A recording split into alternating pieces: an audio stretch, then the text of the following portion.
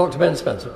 Thank you, Mr. Deputy Speaker, and can I congratulate my right honourable friend for securing this historic deal, ensuring our ongoing relationship with the EU works for all parts of our United Kingdom. And does he agree with me that Brexit is the beginning of our new relationship, not the end, and that with so many, particularly with so many challenges facing us, we'll continue to work with all our international partners so that all our agreements, current and yet to be finalised, work to benefit us all? I thank my honourable friend and wholeheartedly agree with him. This framework provides a positive basis to move forward, ensures we respect the balance of all communities, and I look forward to working with him and other colleagues to make sure that we realise the full potential of what we've achieved today.